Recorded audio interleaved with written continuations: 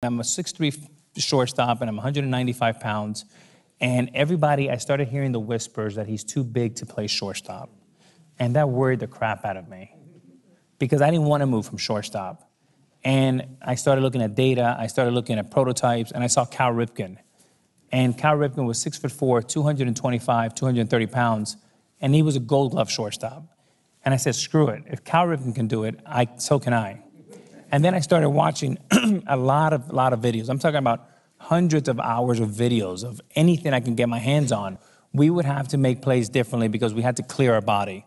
And for me, the toughest play was the backhand that I had to come in. And it was always very challenging because it was an awkward play, and I studied the way Cal Ripken did it. And then I went out and do it 1,000 times. And I wanted to catch the ball and never bobble it. And I knew I had to be great, not good, because if I was good, I was going to go to third base or the outfield.